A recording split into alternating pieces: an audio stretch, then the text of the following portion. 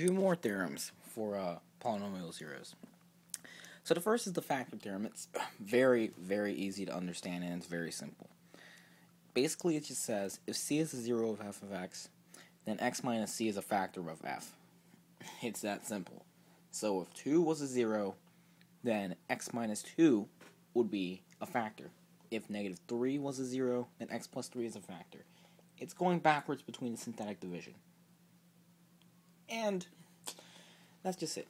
The second one is Descartes' Rule of Signs, and it's named for the mathematician René Descartes,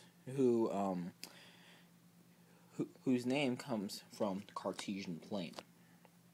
Anyway, here's what it says. It says for all the sign changes in the function f of x, that's the maximum number of positive zeros. You keep going down by 2 until you get to 1 or 0.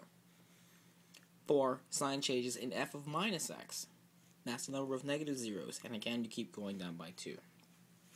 And also, I didn't write it here, but you should account for number of complex zeros. Complex zeros are always even, so you go from the highest from the degree of the polynomial, and then if it's odd, subtract 1. So if it's degree 5, you will have a maximum of 4 complex zeros, 2 complex zeros, or no complex zeros. So I have a function here.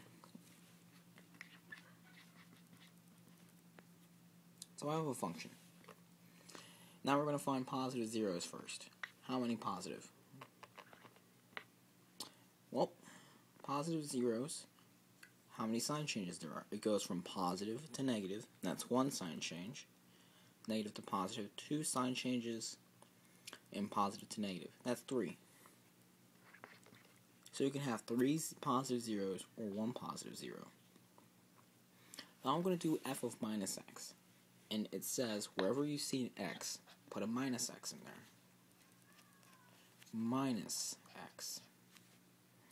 It's going to be 3 times minus x cubed minus 4 minus x squared plus 2 times minus x plus minus 3.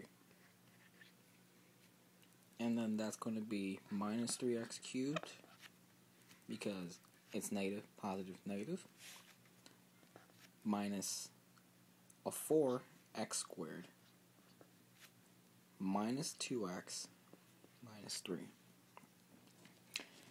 And you see that it's all negative. Negative, negative, negative, negative. So, there are no negative zeros. So Descartes' Rule of Signs gives you an idea of how many of each type there are and where you should start testing. Also for complex zeros, I'll just denote that as I.